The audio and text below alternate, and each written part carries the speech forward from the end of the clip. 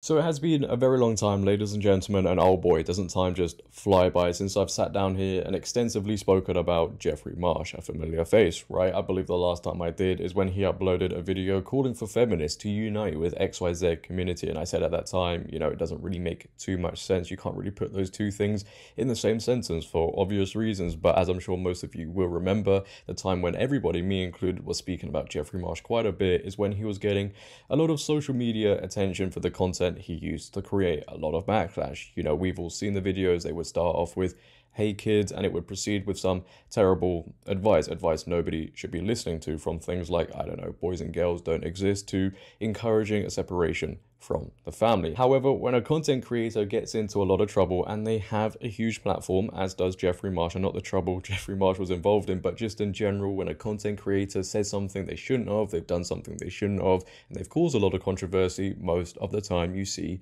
an apology video, they sit down and they say, "This is why I did all of this stuff," and they start crying, etc., etc. However, in Jeffrey Marsh's case, there has been no video addressing the videos that got him into a lot of trouble, no accountability taken for those videos, and no reasoning as to why he thought they were appropriate. And those are questions many people want answered. Instead, it has been avoided, and we now have him addressing haters in a very bizarre and Jeffrey Marsh-like way. Take a watch. I'm gonna still say it. Jeffrey Marsh is a...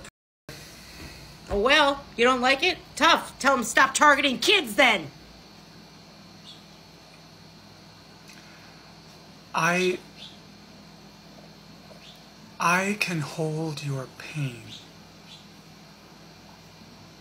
What I assume, what I project is going on is that you are in a lot of pain, and it's very easy to blame me for your pain.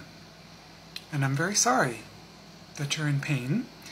And I wanted to let you know that throughout my life, I have seen a lot of pain, I've been around a lot of pain, I've experienced a lot of pain, and I can be a sponge for you. I can take your pain. I don't mind.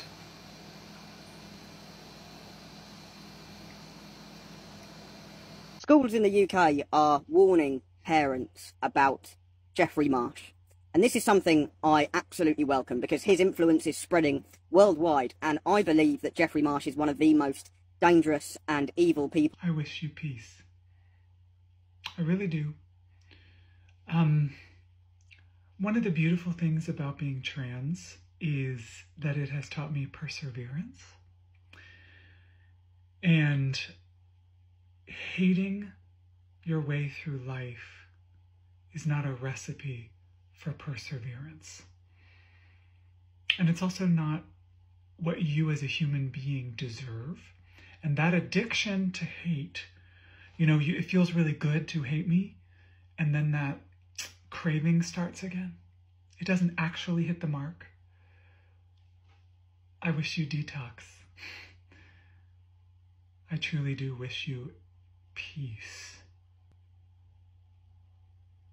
So some very interesting things were said there, right? And the one thing you can pick up on, regardless of what those two people said, because it's clear as day, is Jeffrey Marsh is blaming everybody else. He's still not taking any accountability. He's not addressing why they're saying these things, right? He's just sat there saying, "Oh, they have all the issues. I can never be in the wrong. It's not my fault," even though I was the one that created that content, nobody else. And as we all know, we live in a victimhood society where nobody has to take the blame for anything. Nobody has to take any accountability. And that probably goes for the schools as well. Jeffrey Marsh has probably sat there thinking, well, if schools were warning parents about the content I was creating, well, it's the school that's in a lot of pain. It's the school that has the issues, even though it was me that was creating the content. It's nothing to do with me. It is always the same. Jeffrey Marsh has purposely chosen those videos to respond to because he knows he'll get sympathy from his audience, which, his audience are like Stevie Wonder. They can't see the content he created and the issues with it, but he knows he'll get sympathy from them. Because you'll never see Jeffrey Marsh respond to somebody asking all the questions people want answered, right? People want to know, why did he think that content was appropriate? Why did he think it was okay to address younger generations and say the stuff he was saying? Why did he think it was okay to tell boys and girls and effectively confuse many boys and girls out there potentially by telling them boys and girls don't exist? Why did he think it was okay with somebody with a huge platform encouraging separation from families, right? And there are plenty of other questions you could ask. But you would see no response because, as we all know, there is no justification. Anybody with any common sense can see that. And for anybody who doesn't remember the videos that were going viral at the time, and they're still discussed today, by the way, but here is just a little example. Take a watch. If you need a family, you can come hang out with me.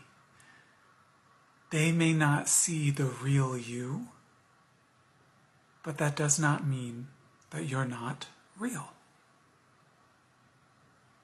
I love you very much.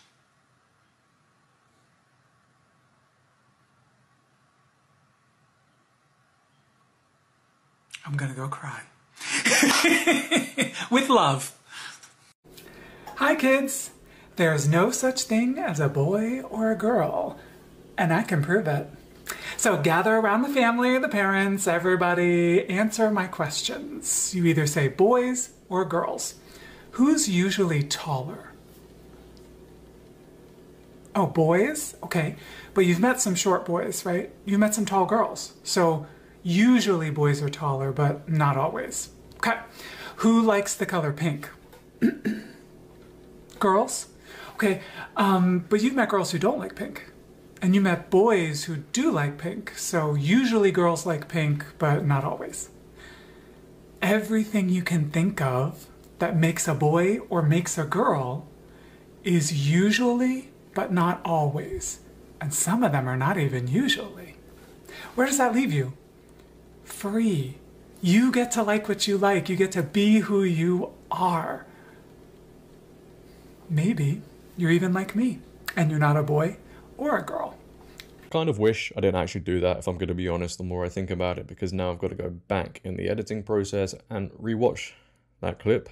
Pray for me, but it does just show you, right, what you can get away with saying depending where you lie on the political spectrum, because on TikTok and on other social media platforms, I have seen countless conservatives being suppressed, even having their accounts taken down for simply saying 2 + 2 = 4. For example, a man is a man and a woman is a woman. So clearly the answer that people want normalized is 2 + 2 = 5. And what that tells me is if I sat down here and other people sat down in their videos and said, well, guys, boys and girls don't exist, and repeated the same things that Jeffrey Marsh does in his videos, the algorithm would push the content to the moon.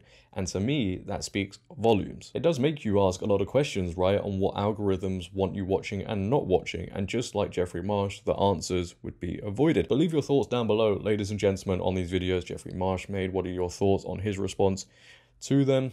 I would love to know. If you have enjoyed today also, please, for me, make sure to leave a like rating. As I said earlier, you know, a couple of minutes ago, the stuff I'm saying will probably get this video suppressed because I'm not saying the right thing. So make sure to leave a like rating. It really helps out the video. If you're new as well, hit that subscribe button. We're on the road to 60k, and I know we can smash out that milestone. Turn on bell notifications also so you never miss a video. Share this video, but until next time, it has been your boy JD. Have a great day, stay safe, and I'm out. Peace.